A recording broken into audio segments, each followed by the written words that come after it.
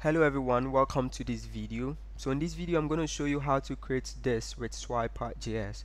So basically I'm going to show you how to create these slides with these custom navigation buttons, right, using Swiper.js. If you don't know what Swiper.js is, if you go to Swiperjs.com, it is basically a modern touch slider which is used to create slides.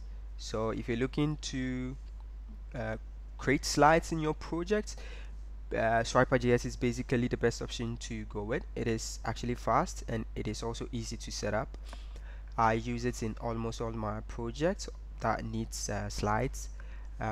So on their homepage here, you have an example of some of the slides you could actually create. This is just one example, and it's a very simple example.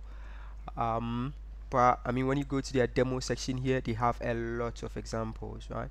You could use it with Vue, you could use it with React elements, and they have the API section here. You could go to get started to see how to do the installation, right? I have a beginner tutorial which I have recorded previously about how to set up Swiper.js. So if you want to get started with Swiper.js, you could watch that video. It should be linked somewhere below. So yeah, you can check it out to see how to set it up and get started. In this video though, I'm going to show you how to add these custom navigation buttons.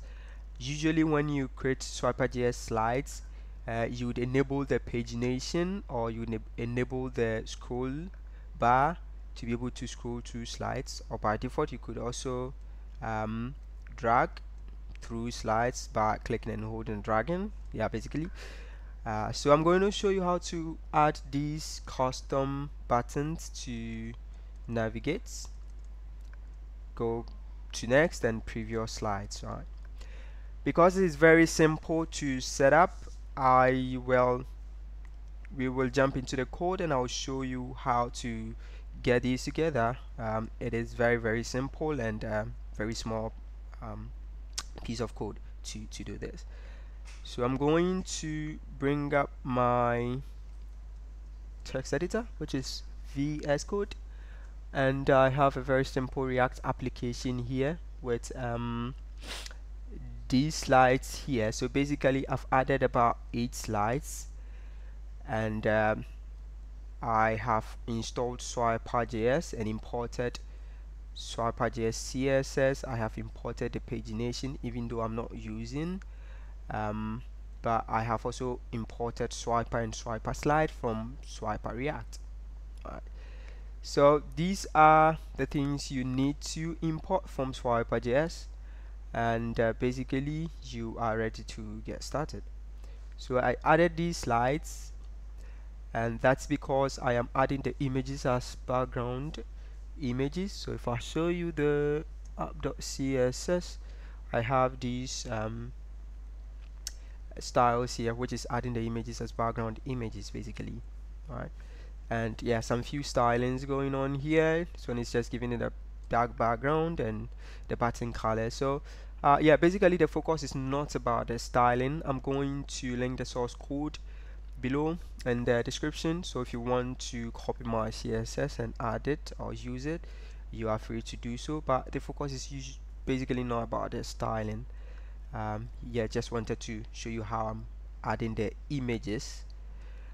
So what you need to do, you have to create an instance of the Swiper component and then add your slides here. Now this is where we add the button, so I've named it Swiper nav button, which is a component, which is a separate component. So if I control click into that, this is all the component is doing, right? So I have this div with 2 buttons, which is navigating to the previous and next using these methods. I'm using use Swiper from Swiper React. So this is the hook which I am using. It actually creates a Swiper instance, and then you can get the slide previous and slide next methods on the Swiper. So basically you set it up like this, and then when you come here you have to make sure you are using it as a child of this Swiper component. Right, so that is what you have to take note. You are using it as a child of this Swiper component.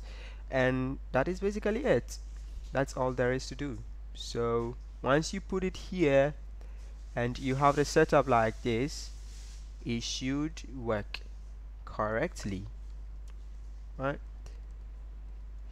So that is basically it. That is how to create like a custom navigation buttons in Swiper.js. Very simple to do. So thank you very much. I'll see you in the next video.